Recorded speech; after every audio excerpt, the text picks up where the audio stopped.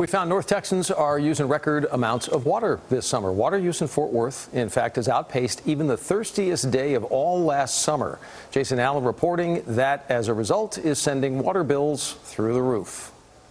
Left on its own, the grass is not going to be looking green this season. And to keep it looking even somewhat alive, it's taking more water than North Texans have used in years. The sprinklers aren't getting a break.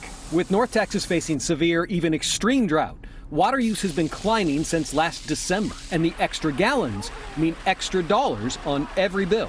I was like, oh my God, for real? Now we got to play catch up with the light bill and that too? I'm like, man, when is it ever going to stop? Gas, that, all that together? Yeah. Crystal Perry was paying her bill Thursday, which she told us came in close to $200, up from around $90 she's used to.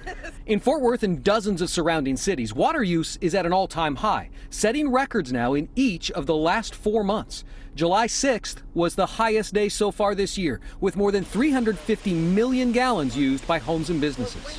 And weather is the biggest factor we see in water use. Mary Gugliuzza with Fort Worth Water told us they're trying to get people to pay closer attention to how long the sprinklers and the hose and the showers are on. A new app and online system here lets people see daily, even hourly water use, which could help identify places to cut back or even a problem if you notice you're using water all day long. It probably means you have a leak. Now, unless there's some reason you got water running 24/7 at your house, most people don't use water every hour of the day. As long as this continues, they'll be looking next to see if we set the all-time demand records for July and also for August. Those were set back in the last super hot summer of 2011.